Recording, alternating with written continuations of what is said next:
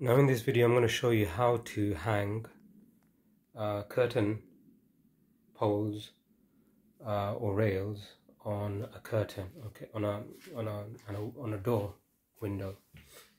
Now this pole is basically, it's 180 centimeters long, 70 inches approx, okay? And the first thing I need to do is establish the middle of this pole. So what I've done is this.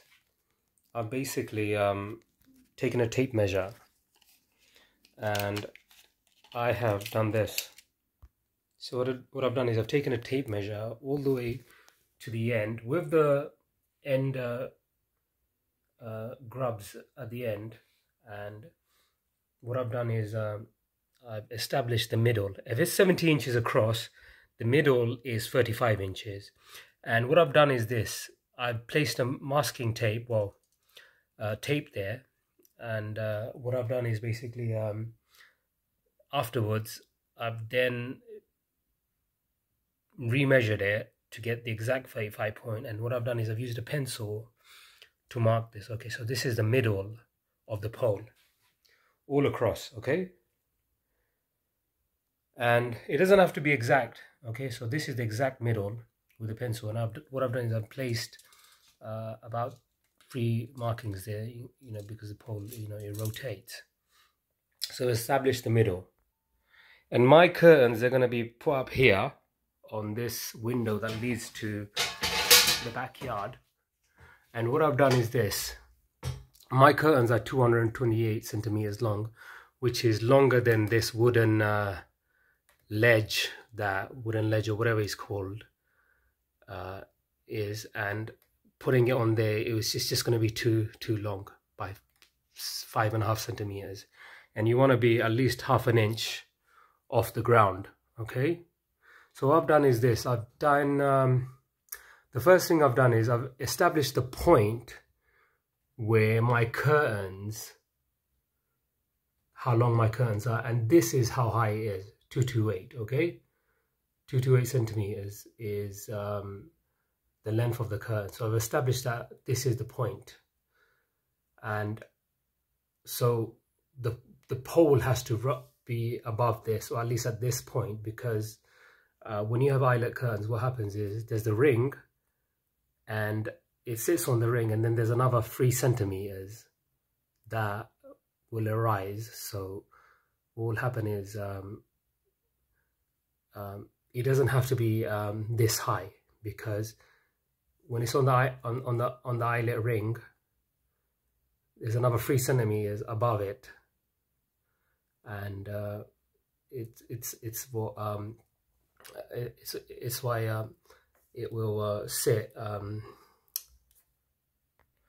The other thing I've done is this. I've established, by measuring all of this, I've established that the middle is here, and I've placed a marking here, middle, okay? Next thing I want to do is take a pole and leave it there. So what I've done is I've left the pole on top of there now, and then I'm going to show you what I've done. So as I said before, there's the middle which has been marked there, and then from this pencil marking I can establish that here, aligned with the middle point, is roughly where the pole should be, to be center, so that it's equal over there and equal over there, okay? Now the other thing I've done is this. I've got this radiator which is near the wall, and what I don't want is the curtains to I need the curtains to stop at least at this point, and if it goes beyond that, what will happen is the curtains is just going to be bending like that while it's touching this this thermostat here, okay? So what I've done is I measured that and found that from the pipe here, or at least from here to over there, is about 3 inches, and I've marked it over here 3 inches, and again I've gone over there and I've marked 3 inches, and this will allow me to know that it's all equal, okay? Now that I've established the pole, the middle of the pole, and that the curtains, I don't want it to go basically beyond this 3-inch mark here. This is the 3-inch mark. What I need to do is I need to make sure this bracket, which is basically the curtain stop, also sits here, okay?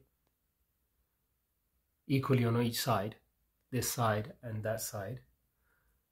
And then after that, you'll see the end of the pole. So this is the stop mark, because it's just not going to be any worth beyond this radiator, because the curtain's going to drape, and beyond this, the curtain's just going to look bendy. So I've established that, the stop. And what I'm going to do now is basically I'm going to mark some holes for this here and over there and get it measured perfectly.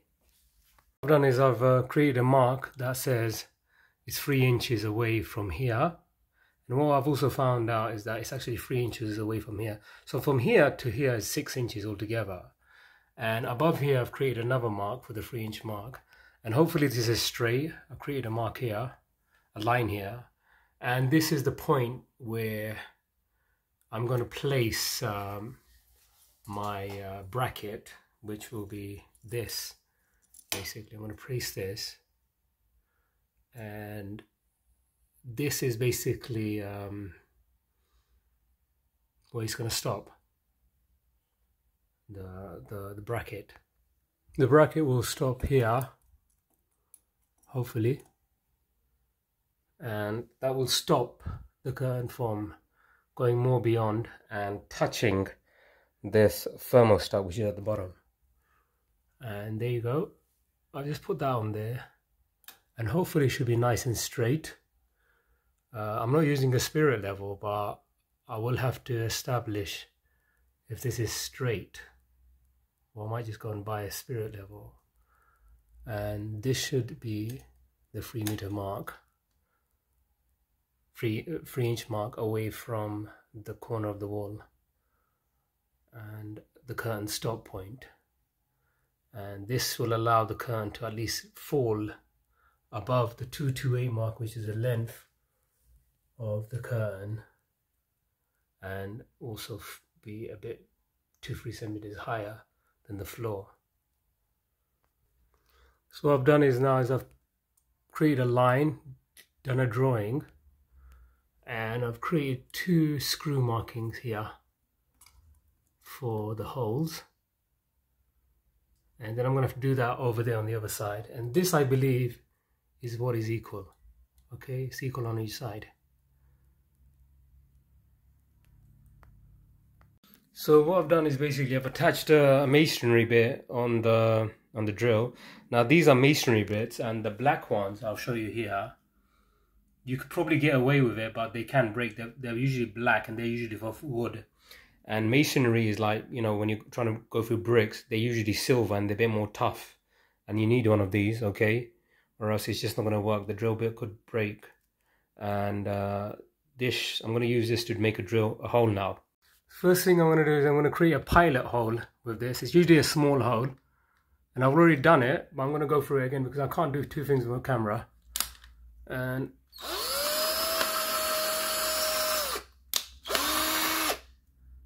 I'm going to then measure how deep it's gone. So I need 1 inch in there at least, and that should be it. When you pull it out, reverse it, and the screws again are about, I need to basically be at least 1 inch in, and this will be alright. So I've made the hole, and now I'm going to put the plug in there, and this will sit flush, okay? So what I've done is I've put one up there just to test it out. 1 screw is in there and it's all nice and flush, and I put this on top, which has another screw. Tighten this, tighten that, and it's all lined because I did create a line there. And now what I'm going to do is this, I'm going to put the pole on there to see if it's going to be level. So the pole is now perfectly there. There is some discrepancy over there and there, just a drilling mistake I made, but it's equal. There might be a 2 millimeter difference between one side to another, but it's all equal, I would say. And what I'm going to do now is I need to know if it's balanced. I don't have a spirit level with me. What I'm going to do is this. I'm going to use a spirit level on here and take the drill up there and see if it's balanced and straight. These are the curtains. I'm going to open this up, and there's 2 of them. And what I'm going to do is I'm going to see the top, up to the top is 228, and this hole right now at the top it measures 229. Okay, but the main thing is this: once it sits on the pole, there's this gap here, and this I believe is about 3 centimeters. Okay, so the curtains will be above the floor by at least some distance. So what you can see is from the top of the curtain to the bottom of the ringlet eyelet, it's over 3 centimeters. So that's enough adequate space. So I've hung the curtains, and what you can do is you can establish the curtains are not exactly touching the floor, and I've put this cloth here just to stop the bottom from getting dirty. And what I can establish is that it's almost a perfect fit. And what you got to realize is if you feel it's too long here, you can still adjust these brackets and take them a bit higher so the pole sits a bit higher. You'll see there's a lot of gap there. There's a lot of length. So you need to do that and then establish the second hole, which is at the bottom. Once you've established that height, then you can create another hole for the bottom. Remove the piece of cloth underneath, and what you can see is some parts have not touched the floor, whilst other parts have touched the floor. Okay, and it seems like right in the center is the problem. So I might raise it up a bit because I don't want it to touch the floor. So what I've done is I've raised the brackets a bit more higher. They should be sitting at the top of this, so that it's it holds it up. But now I adjusted it, and it's pretty. This is a pretty strong grip. Once I create a second hold here, the screw will fit very tightly and hold it up. So now I've adjusted it. The curtains are, there's gaps there, but I still feel the gap is not big enough, and it's basically not touching anything. It's not touching the floor anywhere at any point. I mean, if I move it here, it is, I mean, some parts of the curtain are really high, other parts are really low, so this is why they say it's an approximate length. And these 2 brackets here, I mean, I've measured them exactly, and they should be precise to the millimeter. And to establish if this is straight, I will have to get a spirit level. So I've put the curtains up, and this is what it looks like. It's what you call is a kind of like a half gathered thing. So there's 2 curtains here basically, and it's creating a half gather rather than a full spread. And the main reason is because my brackets have to stop at a certain point, which is this, because I don't want the curtains to reach beyond this point and touch the radiator, which is going to get hot in the winter. So it's going to only reach up to the thermostat there, and that's it. It should stop there. I don't want it to touch the curtain, the heater, and so I'm going to have to realize that first of all, I didn't need a pole that was that long, although they come in standard lengths.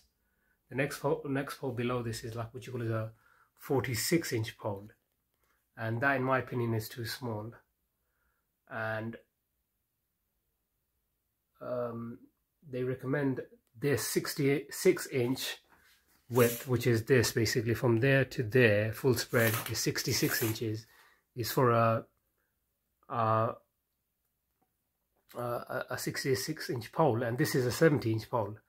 And as I said, it can't get exact lengths, so I'm just gonna have to be happy with this, and I'm gonna get more blockage here because at least the room's gonna become a bit more dark now. So I've got 2 holes there with 2 drill bits, sorry, 2 plugs in there, and the other hole next to the top one was just a miscalculation. And I'm going to probably try to fill that up with some polyfiller and then do some touch-up paint. And I'm going to now put the brackets up there. So I've connected this support underneath there by removing the screw and then putting it back in.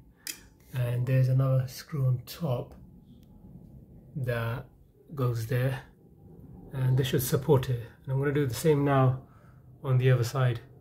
So now it's sitting perfectly. This, the support, that which fits in between these two. And I'm going to do it for the other side. What I'm doing now is basically I've attached the ball and I'm tying it using this little small mini Allen key that came with it. I've done it already, but all you do is just put it in there and just adjust it. And this is how you're going to open it one day. So you've got to keep this Allen key for the future, okay? And equally, as I said, I've got that middle sticker there with the middle here, and I'll get that aligned. So now the curtains are up there, slid them in.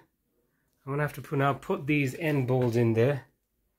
Okay, I put them on foolishly first, but these are put after the curtains are hanged up, and then it's like a stop. But actually, this is the stop.